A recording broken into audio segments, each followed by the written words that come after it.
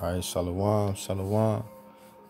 I'm gonna give all praise, honor, and glory to Yahweh, Bahashem, Yahweh Shah, Bahashem, Makakwadash.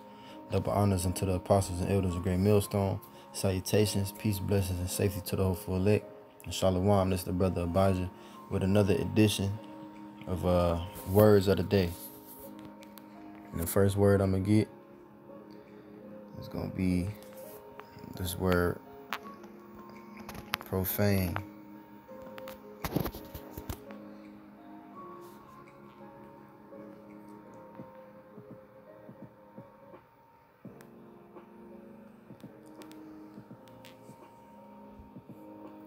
Okay, this is the definition for profane. It says, relating or devoted to that which is not sacred or biblical, secular rather than religious. And some synonyms. It says secular, non-religious, worldly, earthly, unhallowed. Okay, so it means unholy or ungodly. Profane. Okay, so to be worldly or to be earthly means to be carnal. All right.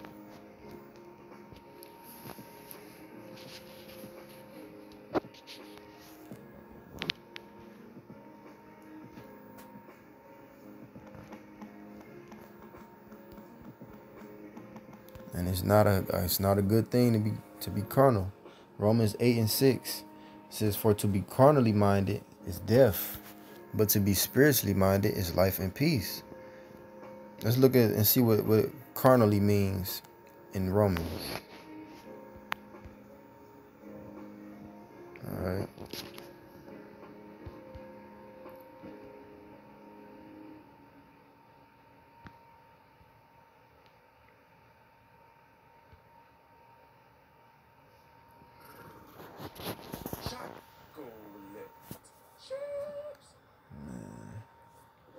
Okay, it says, this is in the blue letter definition. It says flesh. It says the body of man used of natural or physical origin. It says the sensuous nature of man.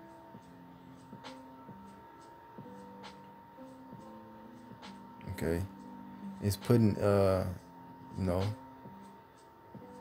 spotlight, so to speak, on being fleshly. Okay, being carnally. Okay, and being fleshly, being worldly, being earthly. That's all one and the same. So, okay, so to be carnal is to be worldly or fleshly. You only thinking about the things that pertain to the flesh, and not the things that pertain to the spirit, as it said in this scripture. To be carnally minded is death, but to be spiritually minded is life and peace. Because to be spiritually minded is to be close to the Heavenly Father, But to be carnally minded, the things of this world, the things that are carnal, they're only temporary, and they're wicked. The things that pertain to this world. This is why to be carnally minded is death, man. Because if you're led by the flesh, you're not going to be doing things that pertain to righteousness, that pertain to pleasing the Heavenly Father. All right, I just wanted to grab that real quick. All right. And it says non-religious, which, we not religious. This is, being a Hebrew Israelite is not a religion. It's our heritage, okay? And ultimately, it just means ungodly or unholy. Now, what does this word ungodly mean?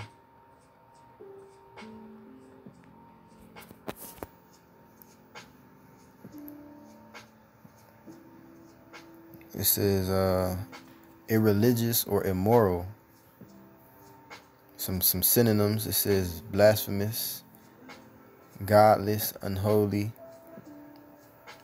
profane, impious,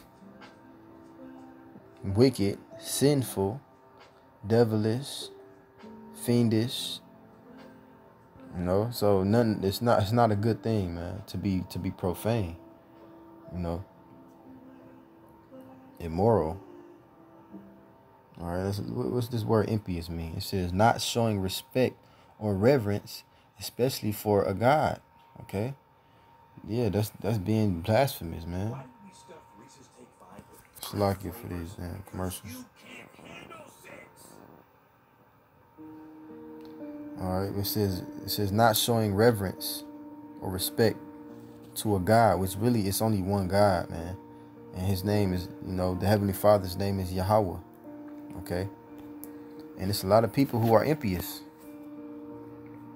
They don't reverence the Lord because they don't fear the Lord. And it's not enough fear in the earth yet, anyways.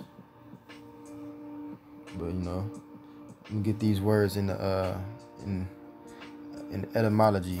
See what they say. Let me get profane first.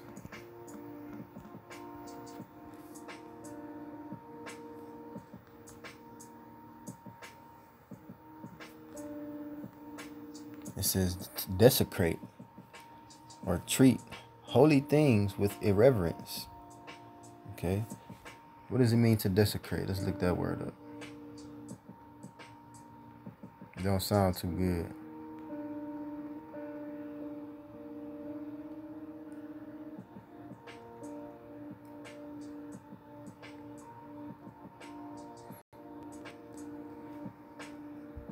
It says to treat a sacred place or thing with violent disrespect, to violate.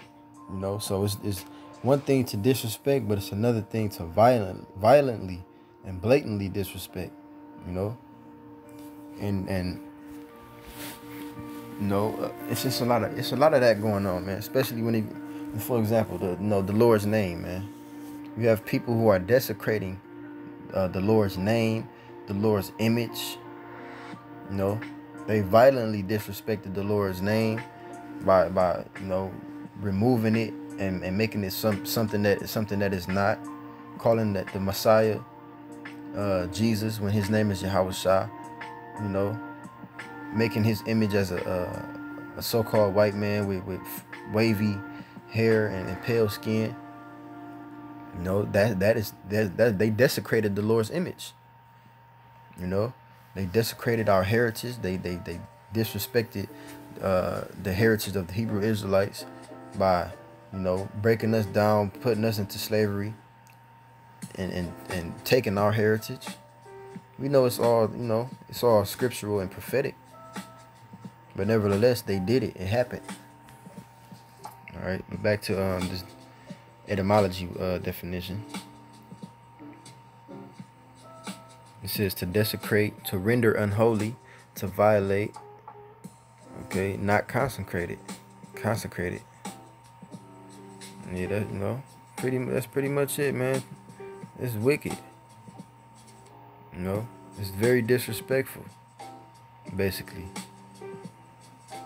And let's who does that describe?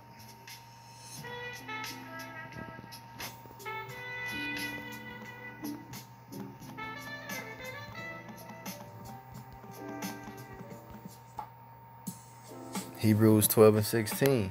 Lest there be any fornicator or profane person as Esau. Esau is the so-called Caucasian man, the so-called white man who's really red. It says, who for one morsel of meat sold his birthright. That right there, that's disrespectful. You getting a blessing that's beyond fathomable, and you gave it away because you was hungry for a morsel of meat and some lentils. And the meat wasn't even done. It wasn't even cooked. But that's Esau for you. That's why I said, lest there be any fornicator or profane person. They're ungodly. They're an ungodly race. And they don't reverence the Heavenly Father. The scriptures say the Most High is not in all His thoughts. Okay? Now, I'm going to get this last word. Impious.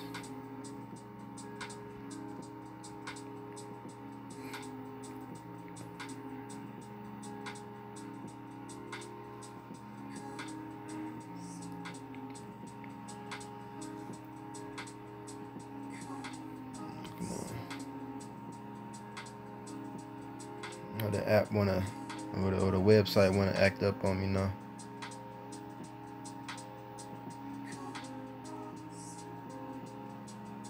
What is going on?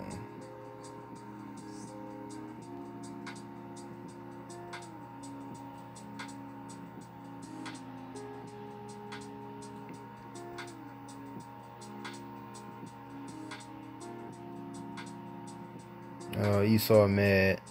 That's all it is. I'm gonna try to get it from Google.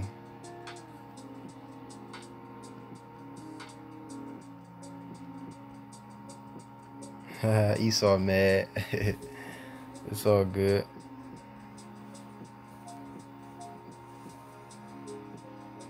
I'm trying to do it again.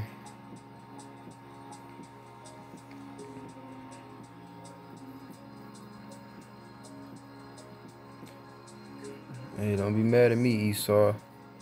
The Lord made you that impious person. Yeah, okay, it says impious, irreligious, lacking reverence for the Most High, wicked, undutiful, unpatriotic. Yeah, they love to swear that they patriotic. They're patriotic people. Man, they are the farthest thing from being patriotic. This is opposite of, you know. Yeah. That's pretty much it, man. They're irrelevant. Irreverent. So like they don't know how to reverence the Heavenly Father. They think they are the Heavenly Father. They don't go by the same rules we go by, which is the law, statutes, and commandments. Let me get that scripture, matter of fact, to prove it. And I'm gonna close it out after that. With a different kind of money comes a different kind of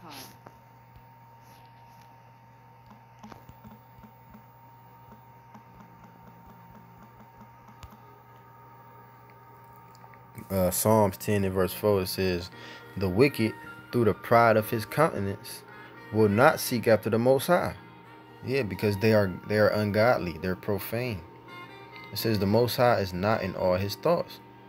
The Lord is the farthest thing from their thoughts. They're worried about establishing their kingdom and committing all forms of abominable wickedness in the earth and making themselves gods. That's all they worried about. They're not worried about the true Heavenly Father.